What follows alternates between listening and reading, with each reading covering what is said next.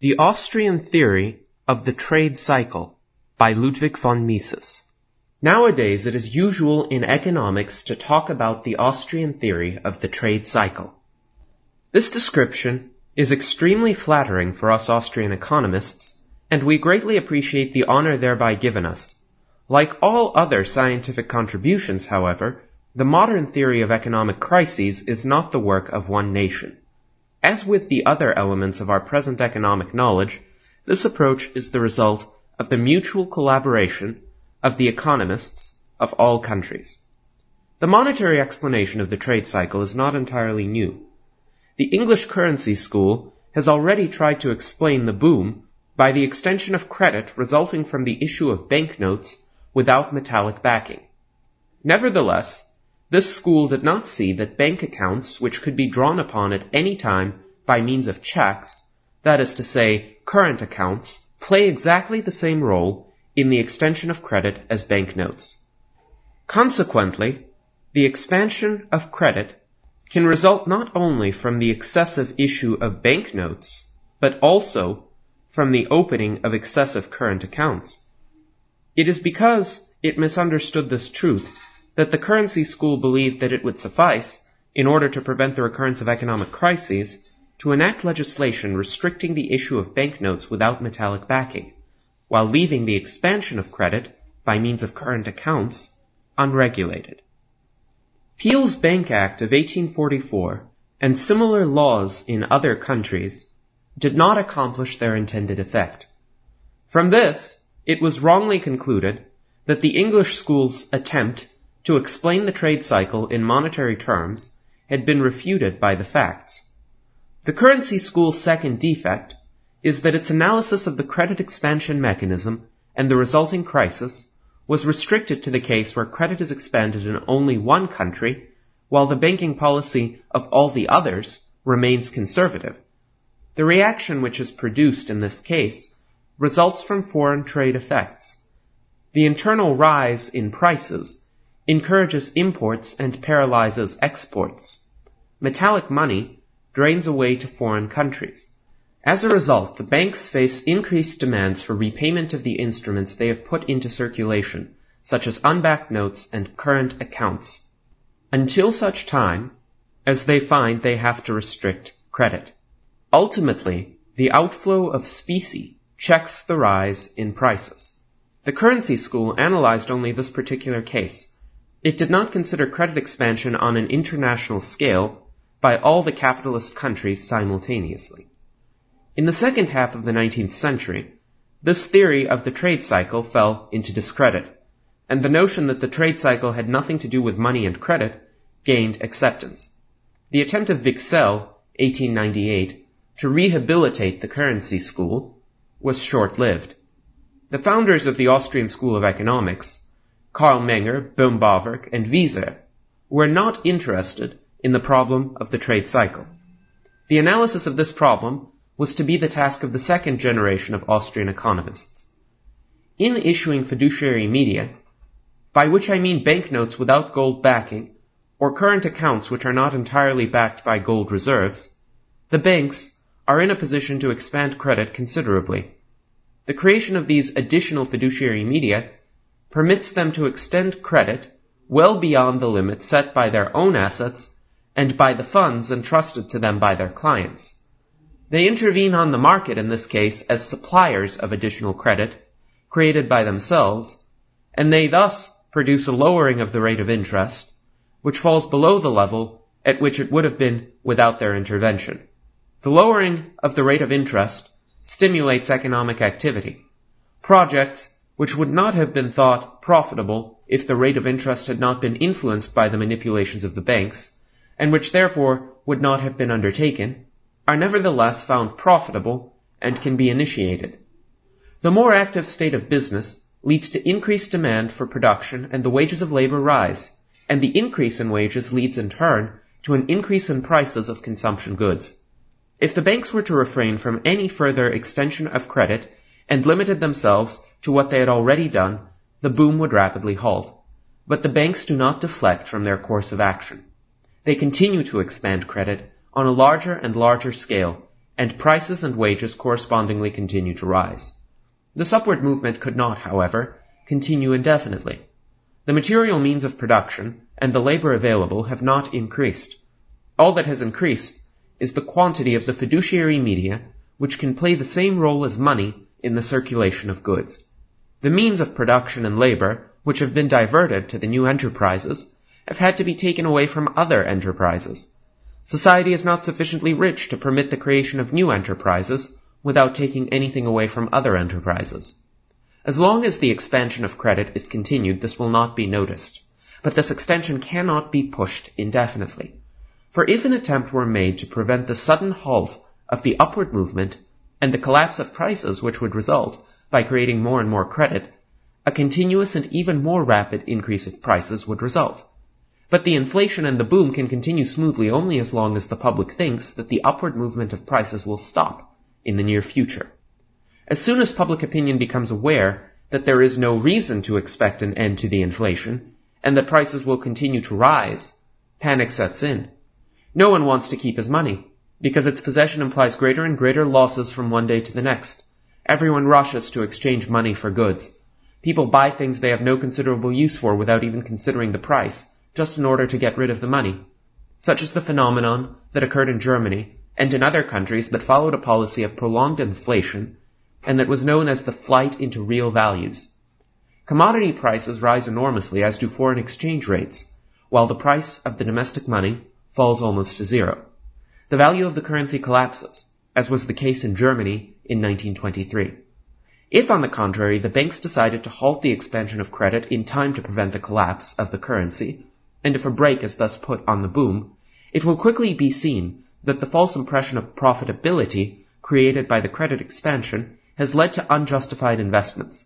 Many enterprises or business endeavors which had been launched thanks to the artificial lowering of the interest rate, and which had been sustained thanks to the equally artificial increase of prices, no longer appear profitable.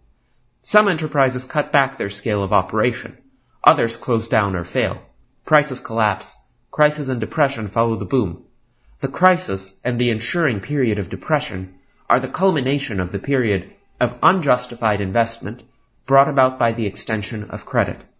The projects which owe their existence to the fact that they once appeared profitable in the artificial conditions created on the market by the expansion of credit and the increase in prices which resulted from it, have ceased to be profitable.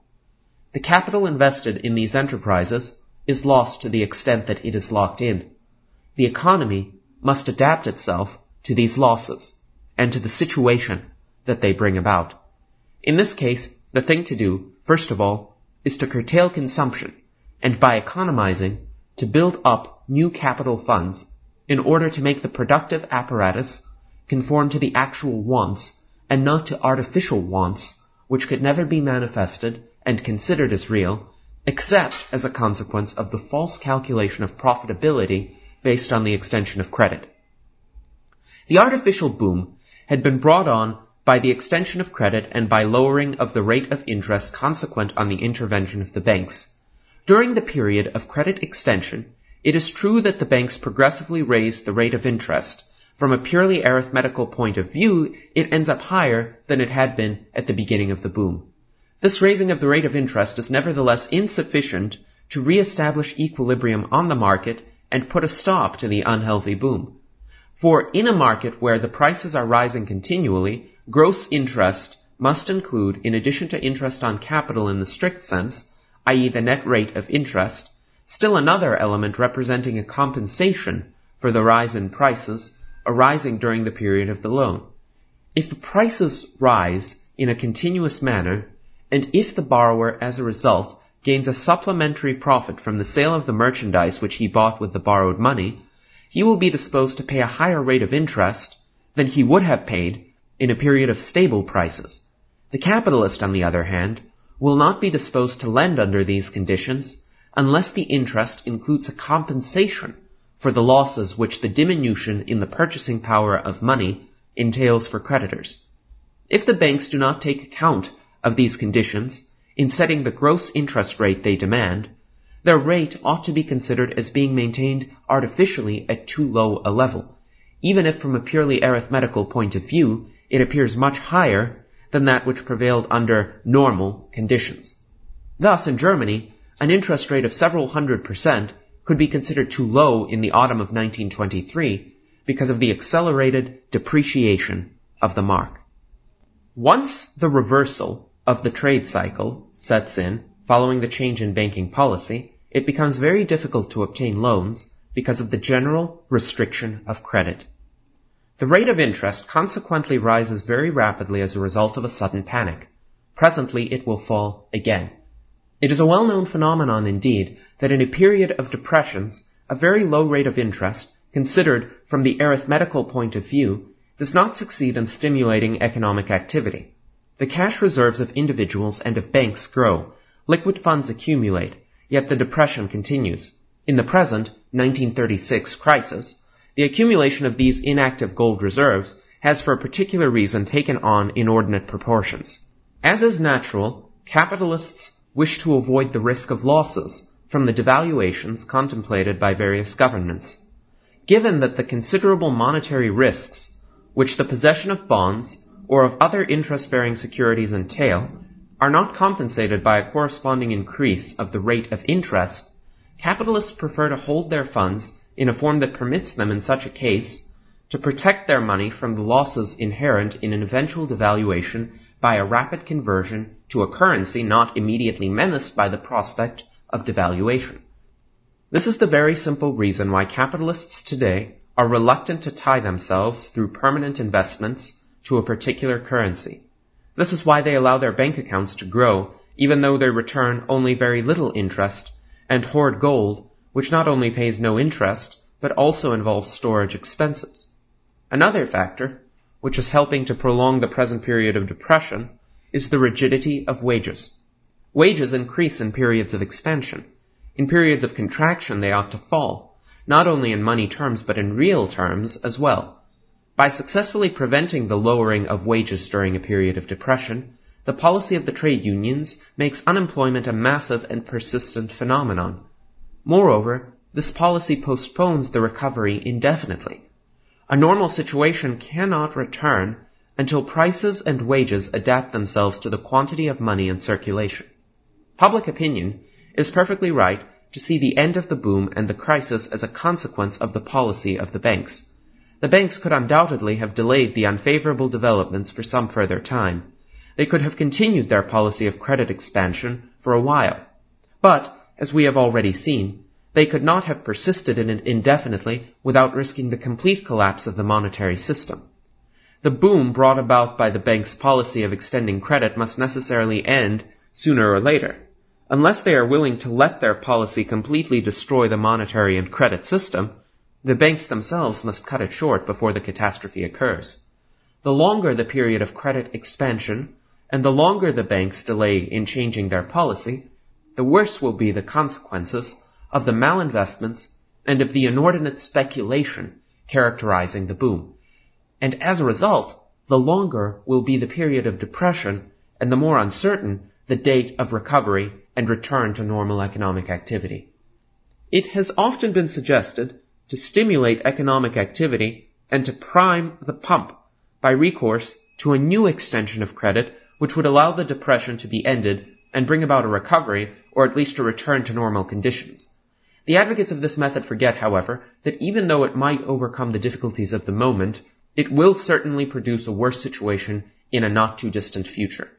Finally, it will be necessary to understand that the attempts to artificially lower the rate of interest which arises on the market through an expansion of credit can only produce temporary results, and that the initial recovery will be followed by a deeper decline which will manifest itself as a complete stagnation of commercial and industrial activity. The economy will not be able to develop harmoniously and smoothly unless all artificial measures that interfere with the level of prices, wages, and interest rates as determined by the free play of economic forces are renounced once and for all. It is not the task of the banks to remedy the consequences of the scarcity of capital or the effects of wrong economic policy by extension of credit. It is certainly unfortunate that the return to a normal economic situation today is delayed by the pernicious policy of shackling commerce, by armaments, and by the only too justified fear of war, not to mention the rigidity of wages. But it is not by banking measures and credit expansion that the situation will be corrected. In the preceding pages, I have given only a brief and necessarily insufficient sketch of the monetary theory of economic crises. It is unfortunately impossible for me, in the limits set by this article, to enter into greater detail. Those who are interested in the subject will be able to find more in the various publications I have mentioned.